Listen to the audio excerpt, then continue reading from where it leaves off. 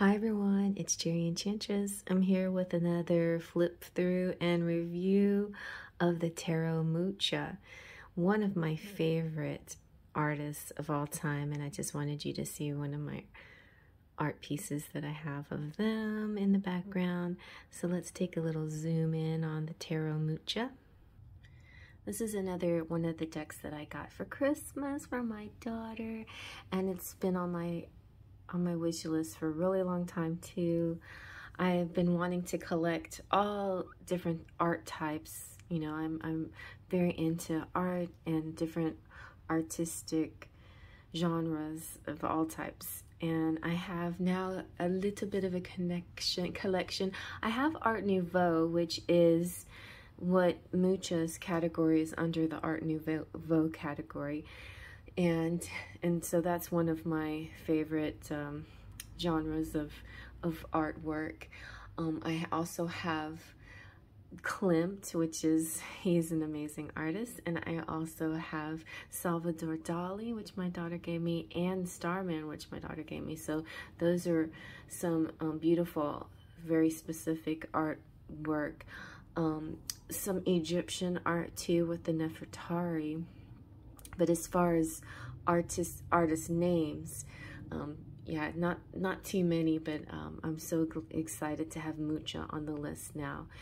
I did my own kind of art deck with the pre-Raphaelite artists like Waterhouse and Bouguereau, and my Flesh Tarot as well. So that was definitely on the top of my list of favorite art styles is the pre-Raphaelite era, and then Mucha and Art Nouveau, another one of my favorite styles. So let's take a look at the Tarot Mucha. The artwork is by Giulia E. Maraglia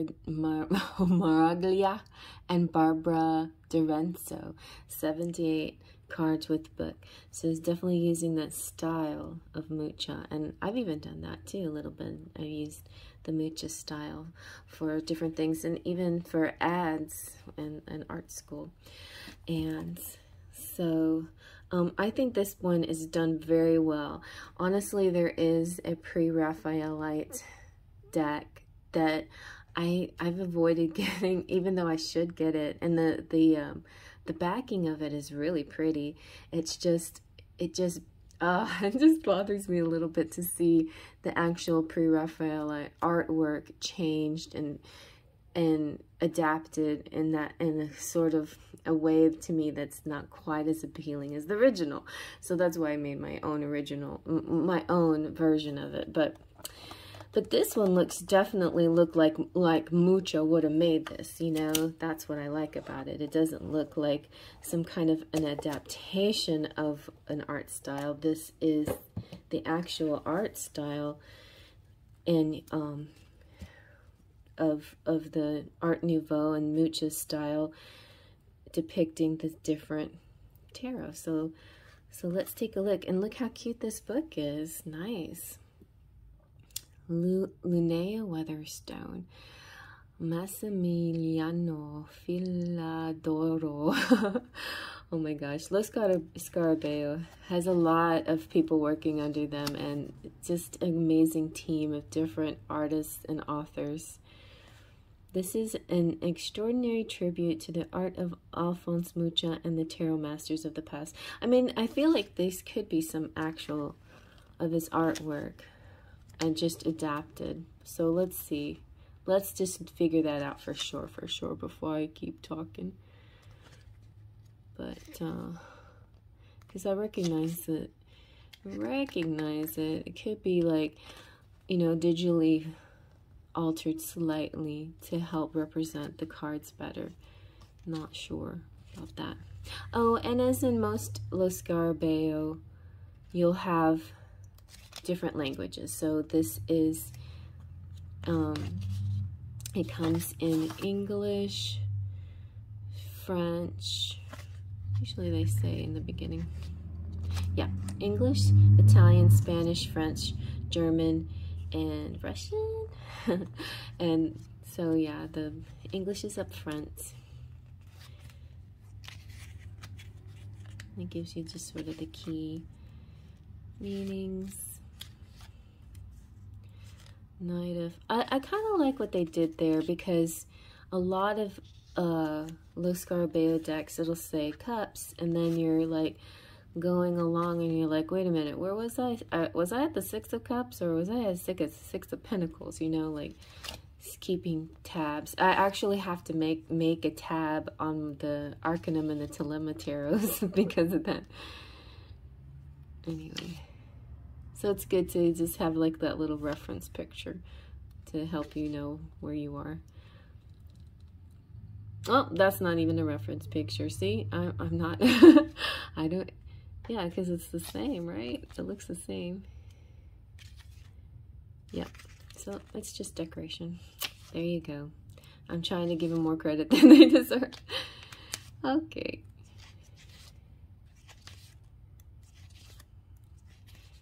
We'll see for ourselves if these pictures are actual Mucha draw paintings, or if they're Mucha-esque.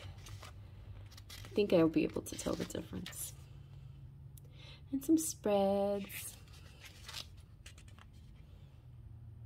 The flowers.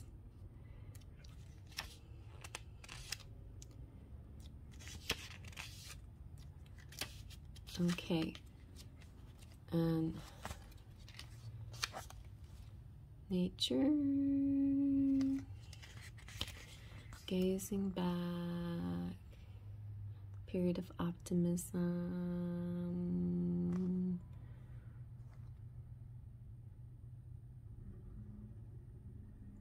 I just opened this, so I haven't had a chance to see it before I make a video.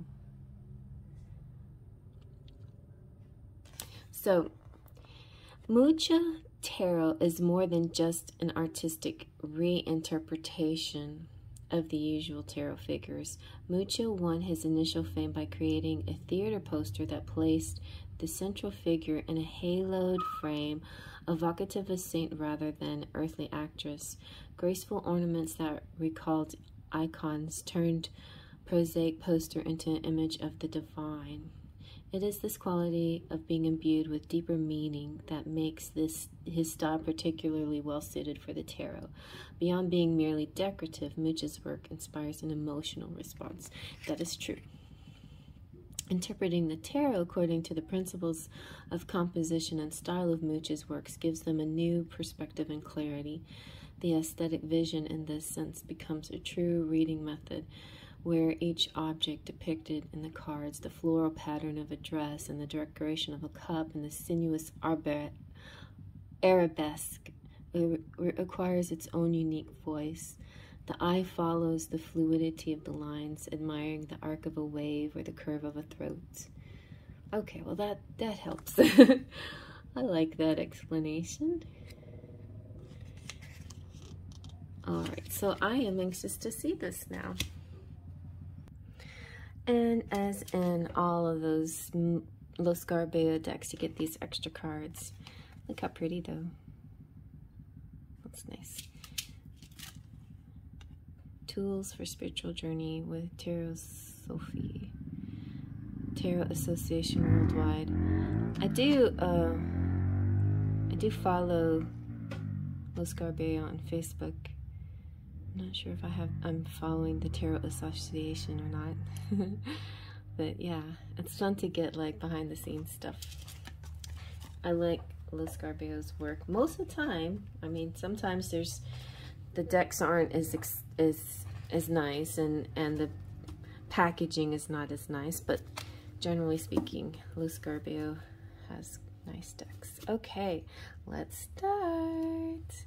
They're a little bit sticky together, and they're a little bit shiny, and they're a little bit thicker too than, they're kind of thick. Nice though, sturdy. So here we have the Fool. How pretty. Very pretty. And the Magician.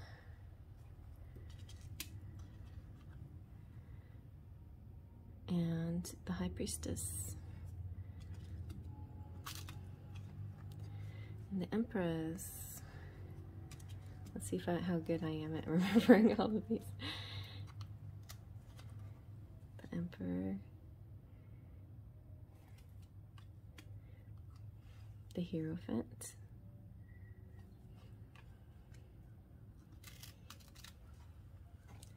The Lovers. The Chariot.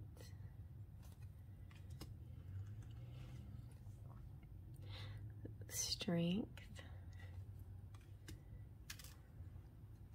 The Hermit. I like the Hermit a lot. I think this is an actual art piece. I've seen that before. But maybe all of them are. I don't know. They could be. I couldn't really get to that point, but I think you know, the majority of them are. The Wheel. Justice. Hanged Man. I like these, they're pretty.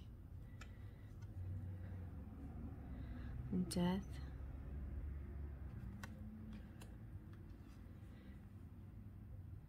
Temperance.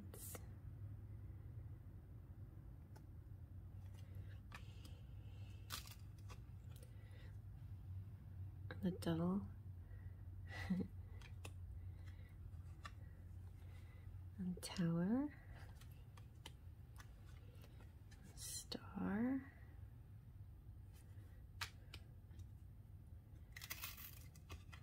And the Moon. You can hear them kind of like the Sun. All right, okay, and the Judgment. And the World. Okay, let's look at now. First suit up on this deck is Cups, Ace of Cups, Two of Cups,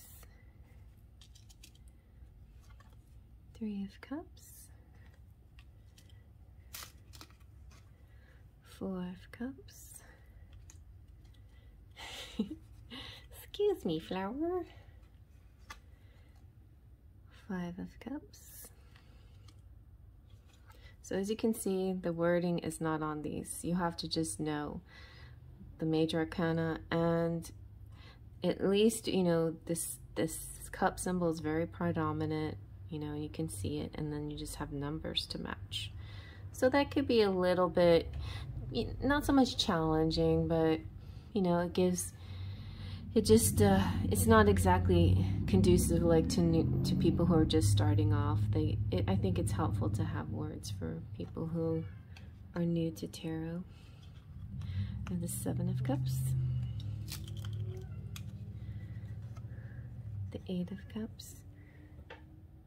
Pumpkin? Are you okay?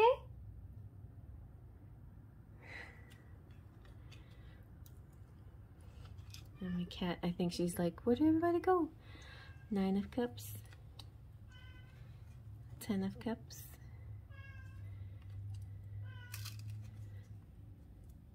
And a Page of Cups.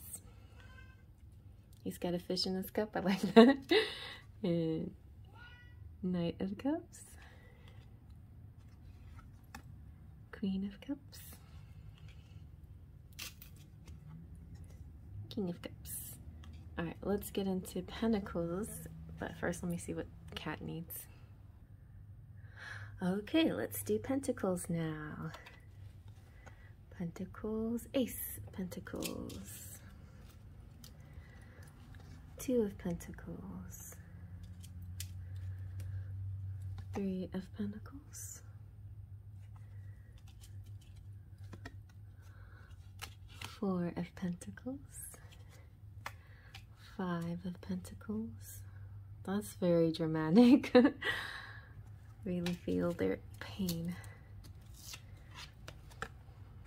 Six of Pentacles. Now, this is a different kind of Six of Pentacles. Kind of, you know, this showing off of your fortune, not being really that charitable. But Still sharing. 7 of Pentacles. I like that. 8 of Pentacles. 9 of Pentacles. It's so pretty.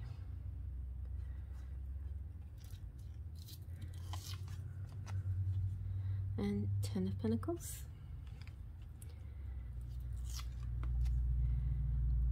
Page of Pentacles. Okay, this knight looks a little weird, but I guess that's just he's like leaning back and looking over his shoulder. That's an interesting view. I've really never seen a knight looking like that before. But the Knight of Pentacles, interesting. And the Queen of Pentacles. And the King of Pentacles. Okay, and next up we have the Wands. Ace of Wands. 2 of Wands.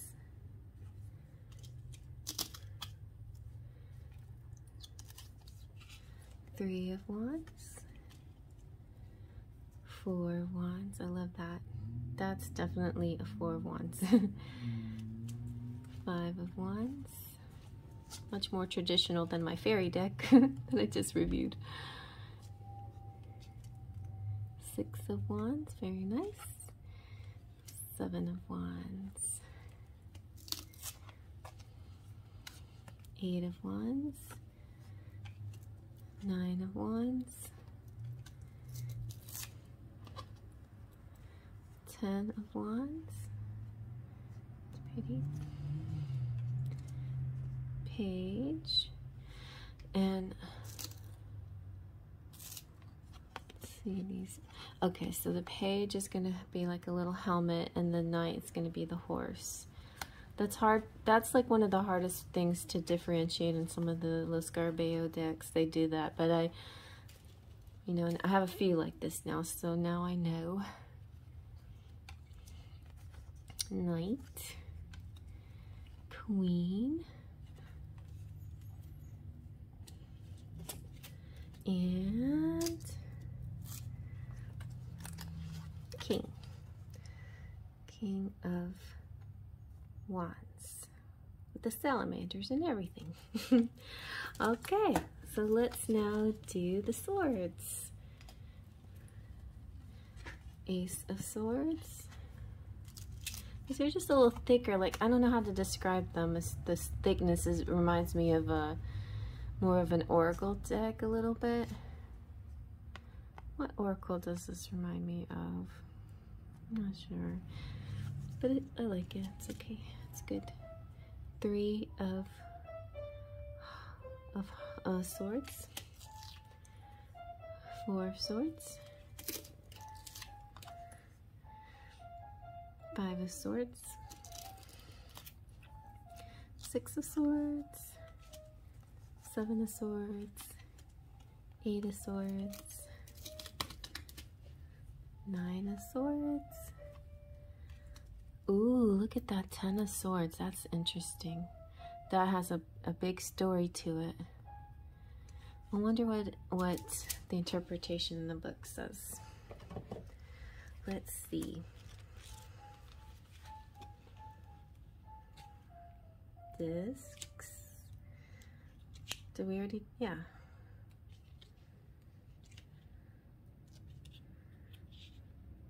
They're called discs in this. The pentacles are. Okay, swords. Here we go. 10 of Swords. The battle is over. It's time to bury the dead, heal the wounded, and make peace in all the ways that peace needs to be made. This is a time of sorrow as well as relief. The harshness and violence of the conflict will not be swept away soon. All that can be done is to pick up the pieces and carry on, for to do anything else would be a defeat to the soul that could not be born. Whew. The key ideas are the ruin of an enterprise, cutting your losses, recovering from shock and defeats. Okay. And I just want to see the difference between their death explanation, and because I always like to listen to the difference. And then the death is a long vigil ends at sunrise, and the knight who has undergone the ordeal lies naked and seemingly dead. His sword has been held in the position of a priest, for no worldly weapon can be used when the enemy is death itself. Setting aside the trappings of his mortal life, the knight offered himself on the altar of ultimate sacrifice, to die to his old self and be reborn, purified, worthy of sacred service. Will death claim the knight for his own, or set his feet back on his path of mortality? To truly be transformed, it must not matter. Acceptance of endings is demanded, whether a lot of life itself or merely one role in that lifetime. Something that is finished must be released. The new day is dawning. Release what no longer serves. The end of a part of life, rebirth into a new self or situation. Yeah, they're so similar and different, you know.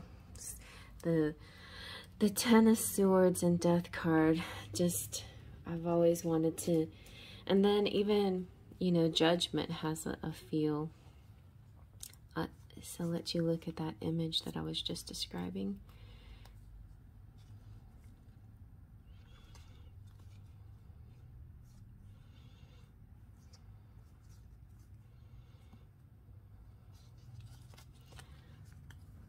See, it's like,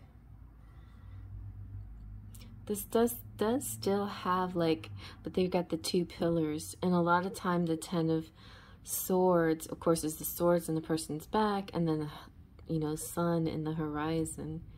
And we have sun in the horizon here too. It's interesting, very interesting. They're very similar, but different, you know. All right, I don't know why I focus on that sometimes. I guess because I'm a Scorpio. All right, so let's finish up here. We've got the Knight of Swords. Ooh, or no, Page of Swords, Knight of Swords. He's cool looking. And Queen of Swords and the King of Swords. Look at that smug face. I like the butterflies on his throne. Definitely going to incorporate butterflies in my swords whenever I do my own deck. All right, let's see now how this shuffles. It feels thicker because, oh yeah, because it's because they are thicker, but they're all slippery, but not bendy. Not very bendy. Just saying, not bendy. Very stiff. I guess that's a good thing for, you know, long lasting, and also if you want to, if you're a collector and you're not really looking to use these too much, you know, for, so you've got the Page, oh, because he was jumping out at me for some reason, the Page of Wands. Yeah, some of you might just want this as a collector's item, and it's a very nice, sturdy, with longevity type of collector's item, but for those of you who want to use it on a daily basis, you probably have to use it a lot to break it in. All right, let's see about this Wands.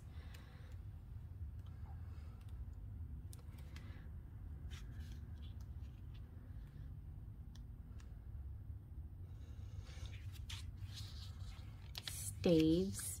Is staves the same as wands? Yes, okay. The Page of Staves. So the Knave of Swords is a thoughtful, and so it's got two names, you know, like the suit in here is called Staves. Oh no, there's swords. No, okay, so we don't want swords. See, staves. So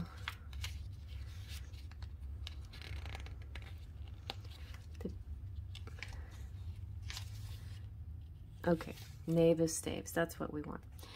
Has great creative potential, but not quite decided yet where to put his energy.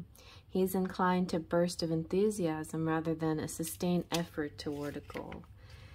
Given guidance and support, he will come to realize his gifts and use them wisely. Too much direction, however, will inhibit his genius as it grows into its full power. Allow him to make mistakes and fail if needed. If this card does not represent a person, it can mean taking on a new role or starting a new artistic endeavor. So this is interesting because some of you might resonate with this card because maybe you have a child in your life, whether it's male or female, and you're just trying to figure out the best way to guide them. And this resonates with me, so thank you, universe, for this help here, because that's exactly what I needed to know.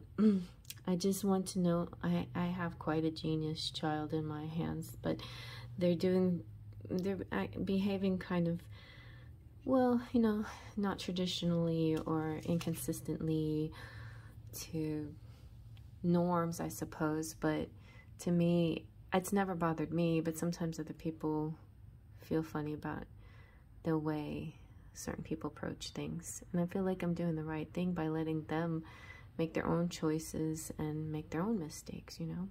Anyway, and I think I am. So thank you, Spirit, for letting me know.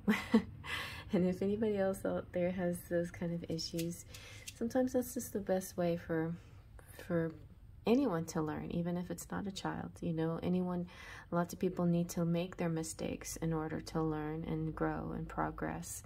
Even you and even me. All right, so that's part of our learning processes.